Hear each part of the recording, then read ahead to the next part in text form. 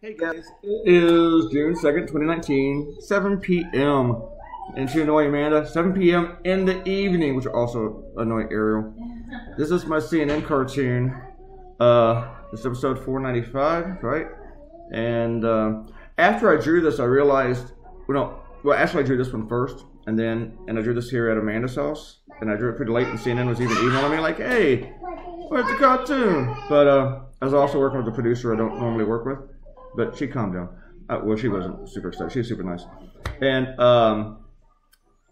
the funny thing is, I drew this rough first. I drew the rough before any of the other roughs I sent them. And then they weren't responding, so I sent another rough and another. And the next thing I knew, they had 7 roughs sent to them. And then they said, hey, we like the very first one. I'm like, well, you didn't tell me that after you did the very first one. Of course, they probably want some more anyway, just to see. But I was really glad that they picked this one, because I thought it was like representative of how weird I can be.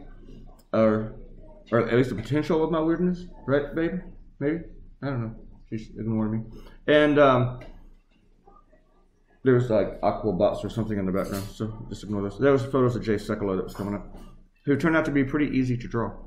And but I drew this here at Amanda's house. I was running late because I missed a train, which we already went through that story. But you may not have heard it because you might have stopped because of all the squealing that was going on. I'm going to say we, since I had some help figuring that out. Let's look at my old drawings with Giuliani there.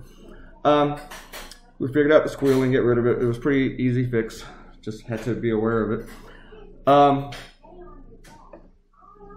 then I drew another cartoon. I got the idea Saturday morning of doing another ship one, and I thought, oh, that's good because my clients could use one, since this is for CNN, and I don't send these to my clients, my other clients.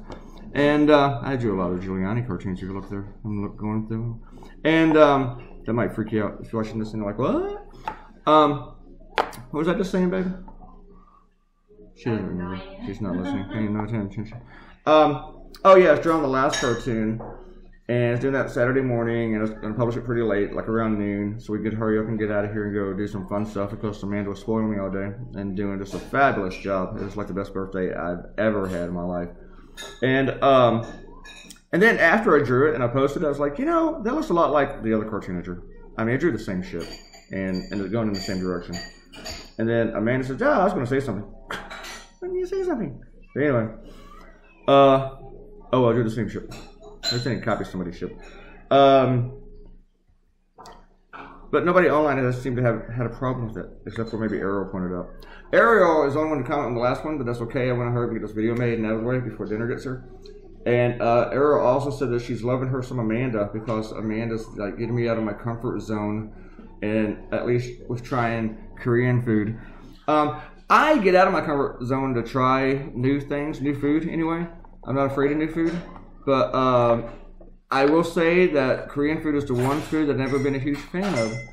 But I'm not sure if what we had was actually real Korean food though, but it was awesome and delicious. We had Korean fried chicken.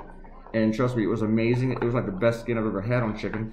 And yesterday I forgot what I called what the other thing was, but we had these Korean tacos with beef, right? What was on the tacos? Bulgogi. Something.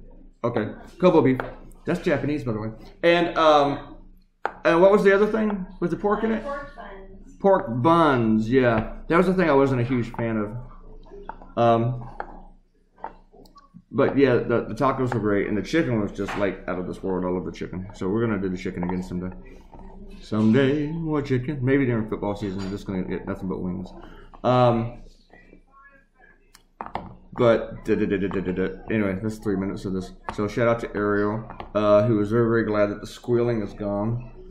And you guys are absolutely right. If you're just coming in now, what happened was when I installed the program, I forgot to mute the audio. And if you're Republican, audio means stuff that you hear. Amanda's got this look on her face. And I do that in my blog all the time. I was explaining that to her, not to you. But it was easy to fix. I just had to be reminded that thing was there. I don't know why I figured it out the first time and I never recorded it before. I figured it out 495 videos ago, and then I totally forgot to do it. When I did the new program, or the same program, but just on the new computer. So I really like this cartoon.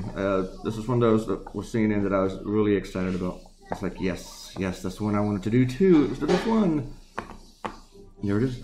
There's your rough, and there's the final one completed. I lettered the text and speech building like 10 times because for some reason it just wasn't working out for me.